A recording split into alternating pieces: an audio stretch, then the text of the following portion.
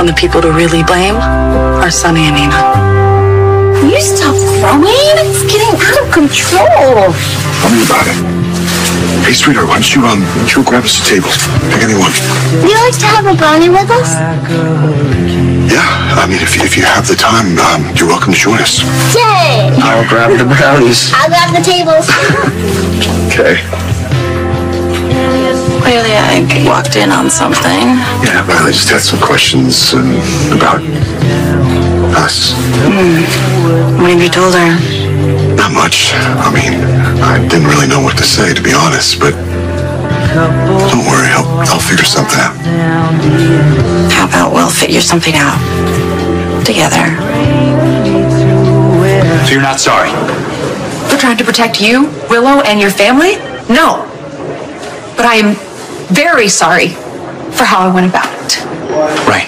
You know, and then how did you go about it? Because I already know you lied by omission. You conducted a DNA test without consent. But something tells me that's not the whole story. It's gonna do us no good to keep going over. Mom, just tell me the truth. Now. Okay. What do you want to know? Did you enlist that firefighter to lie to Drew about who Willow's mother was? Yes. And when you offered to assist Drew with his investigation? My goal was to obstruct it. Family is so fractured right now.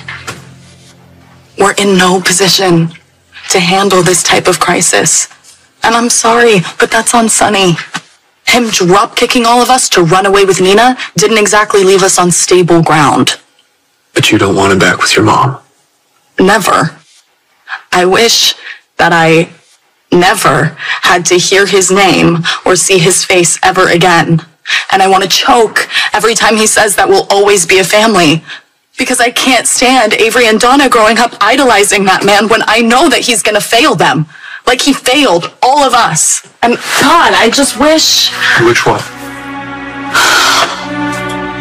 It doesn't matter. Tell me anyway.